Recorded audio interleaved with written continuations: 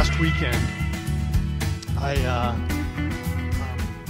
made some plumbing repairs around my house. And I made 3 trips to Home Depot, because if you're fixing something, you never just make one trip to Home Depot. At least I don't. And I was surprised, and I found this in a number of occasions, just surprised by how little things are so refreshing to me. Like, for example, walking into Home Depot without putting a mask on. It's like, it just feels good. Or walking down the sidewalk and having another person come the other way and not crossing the street so as to not cross paths. You know, these just little things that there is a yearning, I think, inside of me and inside of a lot of us, just for things to be back to normal, right? For things to be the way that they used to be. Those semblances of life as we knew it. And we're experiencing some of those things. But I'm also seeing that on a larger scale, the return to normalcy remains elusive. Right? That there are still things that on a little smaller scale, things are coming back, but there are things on the bigger picture that we're discovering that recovering from a 2-year crisis is a completely different animal even than surviving a crisis or going through a crisis. Right? When you're going through it, it's like kind of buck up, we got to buckle down, we got to do these things, we got to make it, we got to figure it out, and after it's done, you just want to go, oh. But then you find that there's this whole new world that we're having to find our way through and navigate. And the pandemic gave way to the rising inflation and all the struggles and challenges that come to families and households with that. And then what we thought was the Cold War that one of our former presidents declared was over is now resurfaced and feels like it's red hot. And so even we're moving from one crisis into what feels like another crisis, and these things are going all around us. And I think there's this kind of sense of this question is the universe a runaway train that was created by some subatomic explosion and is now hurtling toward annihilation? Like, are we on this road to ruin? And there's a lot of hopelessness that surrounds that sense of just one thing after another before we even have a chance to catch our breath before the next shoe drops. And it leads to hopelessness for a lot of people.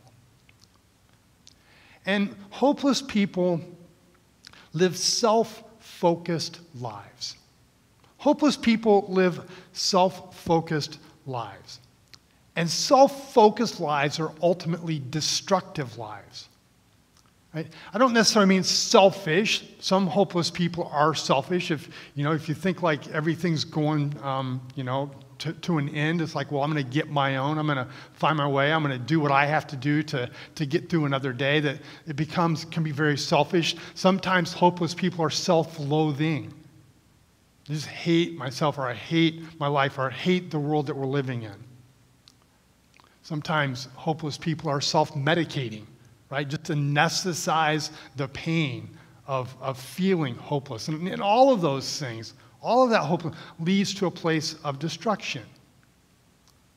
By way of contrast, hopeful people are people who believe that things are going to get better again. And even though it might be hard right now, there's a day coming that things are going to, maybe not like they were, but things are going to be better again. That they have a picture of a future that's better than the world that we're living in right now. And if you believe that things are going to get better, that there's hope in the future, then hopeful people act on that hope. And those actions are for the good of themselves and for the good of others, for the good of the world. The question is there hope? Is there hope? Which brings us back now this morning to the Apostles' Creed, We're in this series we started last week called I Believe. What is it that Christians believe? And we're using the Apostles' Creed as a framework to focus on the key tenets of the Christian faith, going back to the original teaching of the Apostles. Again, the Apostles didn't write the Creed, but it's considered to be an accurate summary of what the Apostles taught. And so I told you last week, and we're going to start this morning, every week we're going to recite the Apostles' Creed. And I invite you this morning to say it with me. The words are going to be up on the screen. If you're watching online, I think that we have those words that'll be popping up in front of you. I encourage you to say it home. This is us participating in worship, all right? So you ready? Here we go. I believe in God the Father Almighty, maker of heaven and earth, and in Jesus Christ, his only Son, our Lord, who was conceived by the Holy Spirit, born of the Virgin Mary, suffered under Pontius Pilate, was crucified, dead, and buried. He descended to the dead. The third day he rose again from the dead.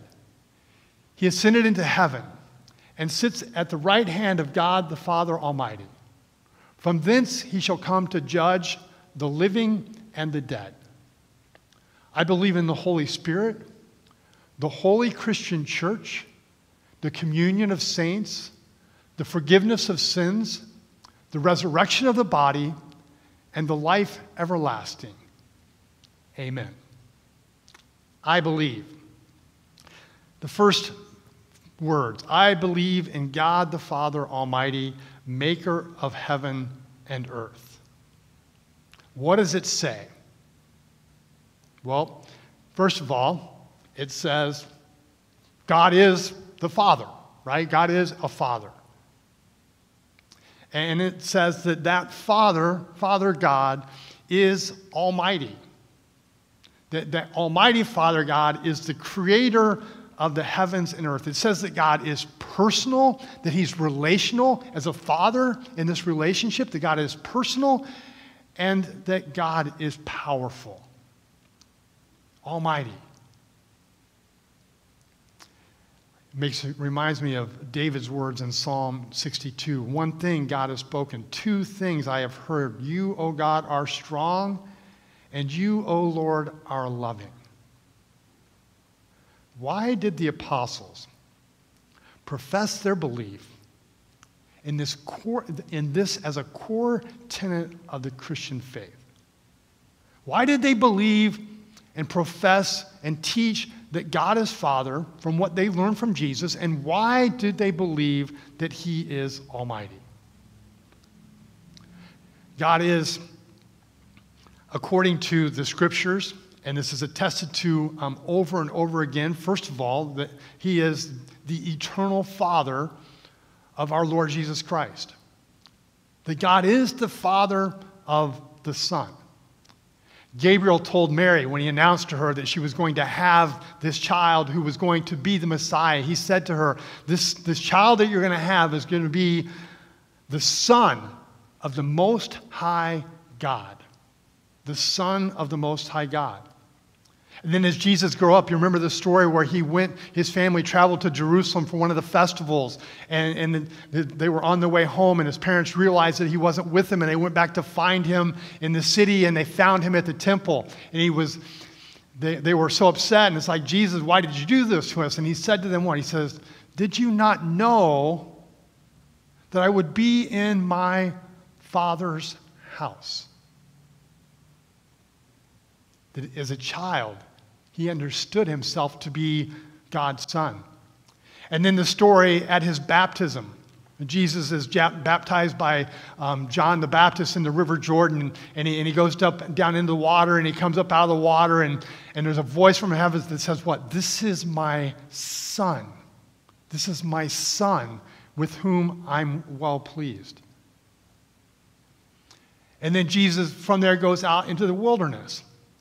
And after 40 days of fasting and isolation in the wilderness, he's tempted by Satan. And Satan gets in on the picture too with what? What does he say to him?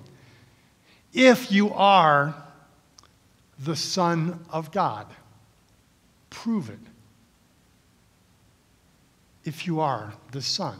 Jesus goes on to face that temptation.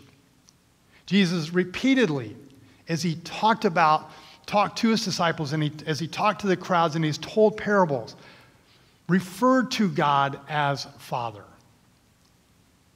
When Jesus prayed, he prayed, Father. And when he taught his disciples to pray, he taught them to pray what? Our Father. Jesus, in fact, in John chapter 17, in his last prayer with his disciples on the night that he was arrested, he went so far as to say, I and the Father are one. We're from the same cloth. The apostles taught that Jesus was the eternal Son of God because the testimony of Scripture and the words of Jesus and the teachings of Jesus throughout his life ascribe that position, that relationship to him and him to himself. And then through Christ, God can become our Father. Our fathers haven't always gotten it right? Many people have a very difficult time with the concept of God as our Father because it's hard to separate that label, that name, that title from the experience that many people have had with their Father. But even that, if you look at the impact that a bad relationship with an earthly father has, or even a completely absent relationship with a child who never knew their father, the impact of the absence of that relationship or the hurt is disproportionate to all other kinds of pain, different than all other kinds of pain. Even though our fathers maybe failed us, for some of us, that in and of itself is showing us how important the role is. And those of us who had a loving father, a good father, testify to how important having that foundation, that love, that support is. Jesus came to restore our relationship with God as Father. It was a central component to his mission.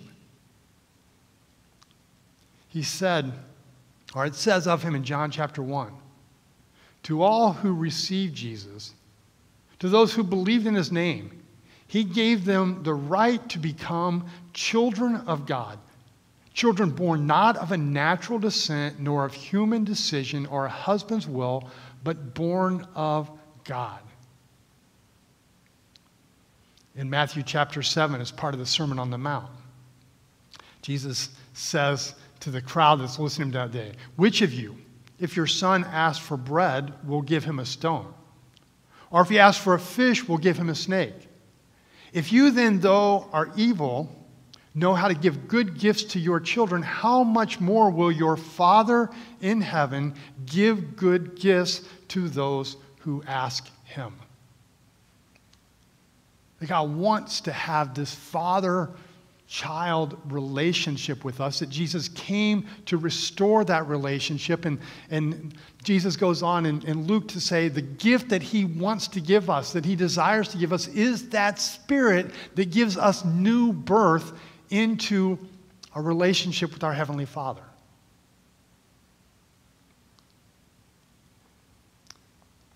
Jesus is the Son of God and paved the way for us to be his children through a relationship with God through Christ. Jesus prayed, Father, I want those you have given to me to be with me where I am, to see my glory, the glory you have given me because you loved me before the creation of the world. That God isn't just Father, God is Father, but this Father is the Almighty, the Apostles' Creed said, the Almighty maker of heaven and earth. Jesus in this passage says that God existed even before there was creation. Creation, humanity has been working in earnest to understand the origins of the universe almost since the beginning. In fact, if you go back to the beginning of the story, it's actually what God said. Hey, here's the world. I'm giving it to you. I'm entrusting it to you. I want you to study it, learn about it. He actually told us to explore the earth and the creation and to figure out how it works and how all the pieces work together and to fill it up with stuff. He told us to do that.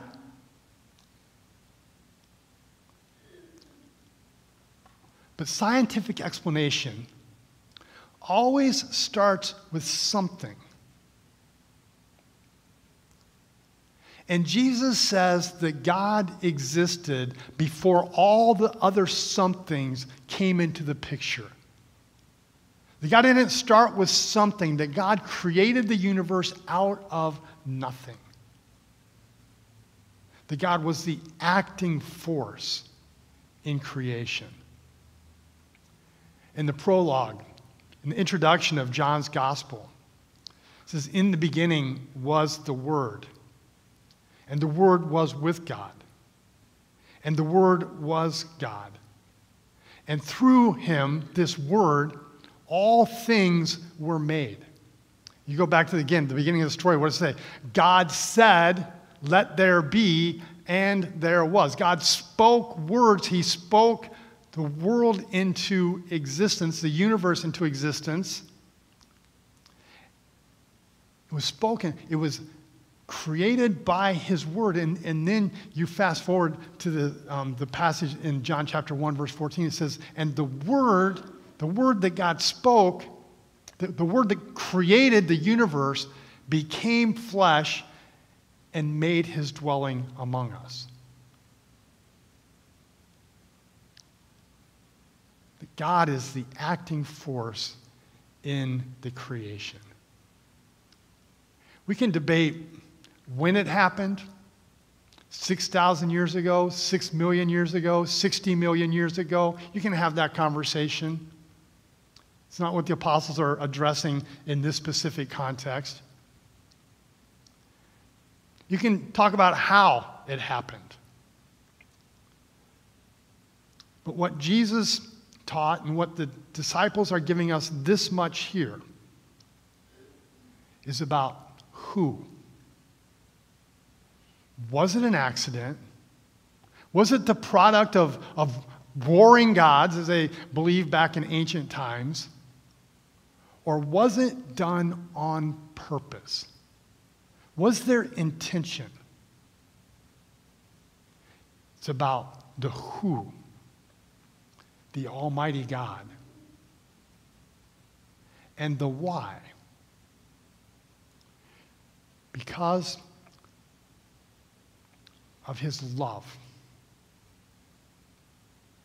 And the love that he made the creation for us to enjoy. That God existed before creation. That God was the acting force in creation. And that this Almighty God continues to sustain his creation. Jesus says he causes his sun to rise on the evil and the good, sends the rain on the righteous and the unrighteous. Now, right, the sun rises every day, the sun sets every day. Scientists can look at it and explain, okay, the circle's going around and spinning around the sun and all of that stuff, right? But what if God stops doing his part in this? Does it continue to work without him? Jesus says, look at the birds of the air. They do not sow or reap or store away in barns, and yet your heavenly Father feeds them. Are you not much more valuable than they? He's taking care of the birds. He says he's taking care of you. Do not worry, saying, what shall we eat, or what shall we drink, or what shall we wear? For the pagans run after these things, and your heavenly Father knows that you need them. But seek first his kingdom and his righteousness, and all these other things will be given to you as well. Paul says, in him, we live and move and have our being. Without him, we cease to exist. That God continues to sustain his creation. And Jesus taught his disciples too, in the same vein as the prophets had said hundreds of years before and thousands of years before, that this story of a creation that has fallen is going to be restored. That there will be a day when all things will be made new again, a new heaven and a new earth.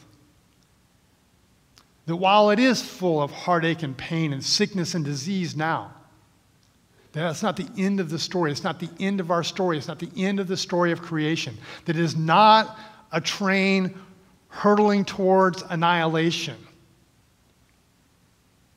But it's a story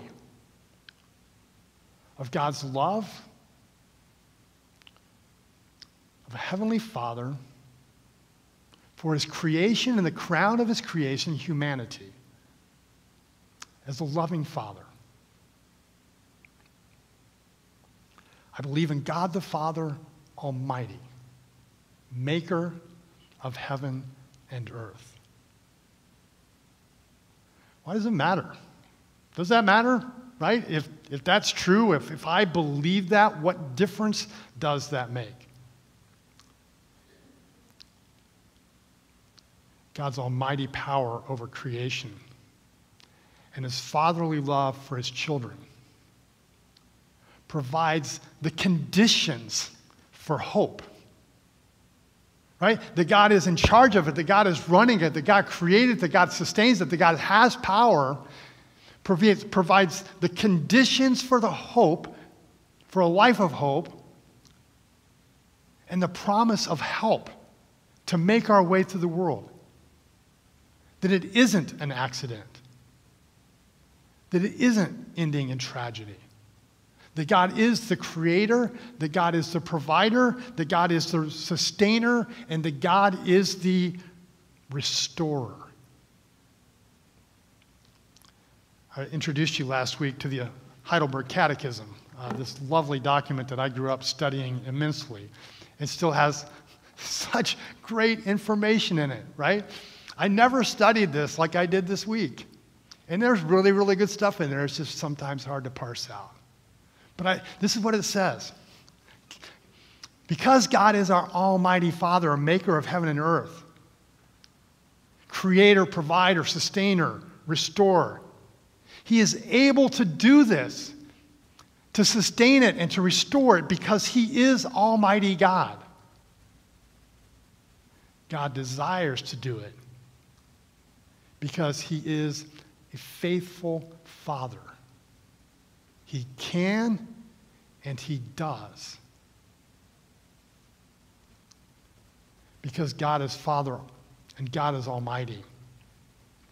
The Heidelberg Catechism goes on to say we can be patient when things go against us. He will provide whatever I need for whatever I'm going through, body and soul. It's a hard time. Because God's almighty. Because God is Father. We can endure suffering. We can persevere. We can be thankful when things go well. I'm the kind of person that when things are going well, it's like, when's the next shoe going to drop? Instead of saying, thank you, God, for a good day. God, thank you, God, for my trip to Home Depot without a mask. Thank you, God, for walking down the sidewalk on a beautiful sunny day and passing a neighbor and not running away on the other side or being hid behind. Thank you, God, for the good gifts that you have given us. We can be confident in the future because we know nothing will separate us from his love.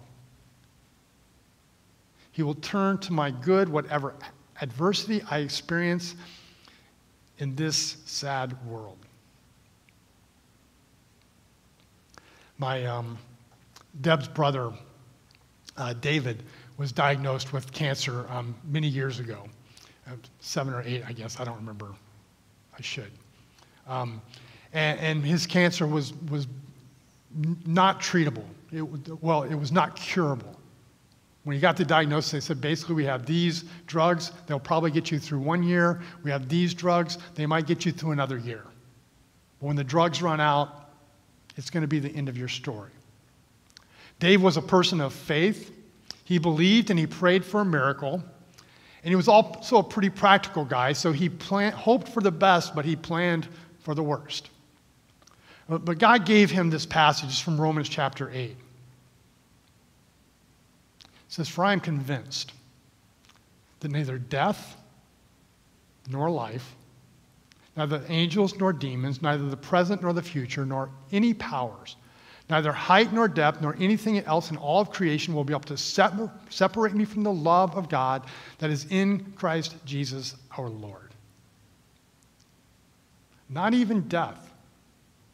If that's where this story ends, not even death will separate me from my Almighty Father's love for me and the future that He's written. I believe in God the Father Almighty, maker of heaven and earth. When I read the Bible and as I pray, and as I walk, live by faith, I always remember the person who came to Jesus who had a son who needed healing and restoration. She said, "If you have faith, it will be healed." Jesus, the man said, "I believe. Help my unbelief. I believe in God the Father Almighty, maker of heaven and earth. Help those places in my life where I believe it, but I'm not living like I believe it. I'm not living like I have a father. I'm living like I'm an orphan. God, help, I believe, help my unbelief." So I'm going to give you 3 exercises. Try this at home, right? Things that I think have helped me and can help you in your unbelief. First of all, do this. Engage the work of the Creator. The average person spends 93% of their time indoors. 93% of our lives is lived in artificial lighting, in temperature control, on artificial surfaces. Now, I'm thankful for all of those things. They're good. But the psalmist says, "The heavens declare the glory of God. The skies proclaim His handiwork. The fields are jubilant. The trees of the forest sing for joy. The birds are being fed. The lilies of the valley are being clothed in glory." All that's happening outside, and we're locked up inside. Biology and meteorology and astronomy tell us some things about creation. But sun rises and sun sets, thunderstorms.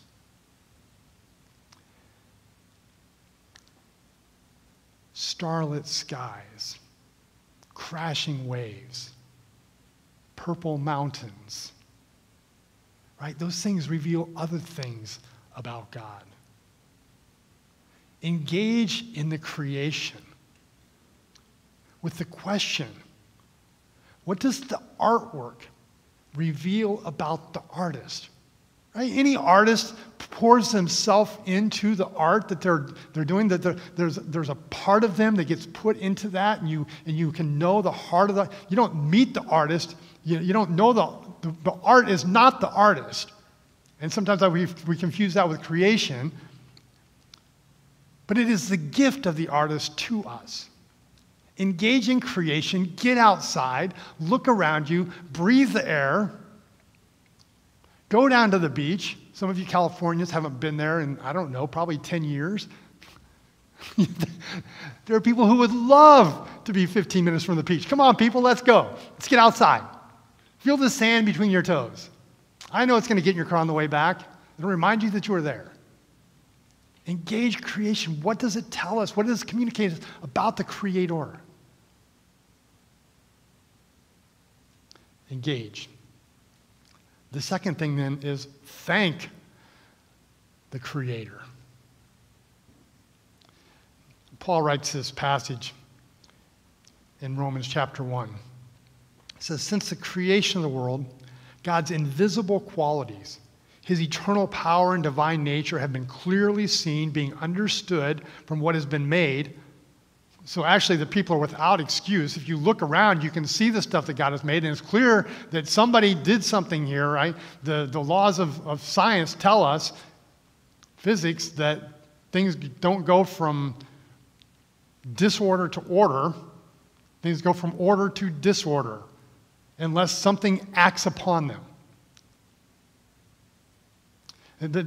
So you can look around, you can see God's handiwork and the things that he's made, but then he goes on to say, but although they knew God, they neither glorified him as God nor gave thanks to him, but their thinking became futile and their foolish hearts were darkened. This descent into darkness began when people stopped worshiping the Creator and started worshiping created things and stopped giving thanks to the Creator. So reverse the order, right? If we lost track when we stopped worshiping the Creator and giving thanks, we descended into darkness. Let's rise up out of darkness by turning again and giving thanks to the Creator and glorifying God. Because it reminds us that he is almighty and that he is Father. Engage God's creation. Give thanks to the Creator. The third thing is to pray our Father. Right? To pray our Father. You can use Jesus' prayer in the Lord's Prayer, our Father in heaven, hallowed be your name, your kingdom come, your will be done, on earth as it is in heaven. Give us this day, God, you're sustaining this day, our daily bread. Forgive us our debts, Heavenly Father, as we forgive our debtors. Lead us not into temptation, but deliver us from evil. God, your Creator, you are our provider. Father, you are our sustainer. You are our Redeemer. Pray as Jesus taught us to pray, Father. I heard this story this week about a guy who was on a flight, and he was a pretty seasoned traveler. He's on a long flight, and as often happens when you fly, the captain came on the intercom and said, hey, there's some turbulence coming up ahead. We're going to turn the seatbelt light on. And that's not an unusual thing, and so everybody goes back to their seats, and the flight attendants continue oftentimes, after you're in their seats, they can still move about the cabin. But then the captain came back on and next level, instructed the flight attendants to take their seats, discontinue service, right? Then you know that this is probably going to be a pretty bumpy ride. Even like the seasoned people are being told to go to their seats. And as they continued on the flight, it was even beyond what the seasoned traveler was accustomed to. And the people all around him were looking pretty nervous as the plane was being tossed to and fro amidst the turbulence, and there was lightning flashing out the windows, and people were getting pretty unsettled. And while this is all going on, he notices that a few rows ahead, there's this little girl. And she's occasionally like moving around in her seat. Her legs are tucked up underneath her. Then she moves them out. But she's reading a book, and she seems unfazed by everything that's going on around them. Everybody else is like freaking out, and this little girl is like just living her life in her little world. And they made it, despite some of their fears. They got to the airport. They're getting off the plane. And the little girl stayed in her seat. She was traveling alone. I've neglected to tell you that part of the story. And he couldn't help himself as he's exiting the plane. He said, "Well, I you were so calm during the flight. He says, you have so much composure. She says, the little girl said, I wasn't worried at all. My daddy's flying the plane. My daddy's flying the plane. Our Father in heaven, Almighty, if he's flying the plane, people, we're going to get there. Simple words. I believe in God the Father Almighty, maker of heaven and earth. Lord, thank you that you are flying the plane. Because there's been a lot of turbulence all around us and within us. Thank you that because you are Father Almighty, that you can, that you're able to, and that you desire to bring us to the end of our story and into your glory. Thank you that we are people of hope through a relationship with you.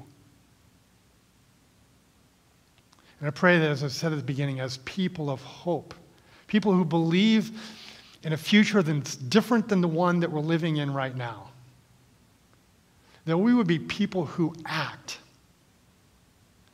believing in a better world, believing in a future glory, and acting for the good of the world that we live in, and bringing goodness and life and love to others. I pray in Jesus' name.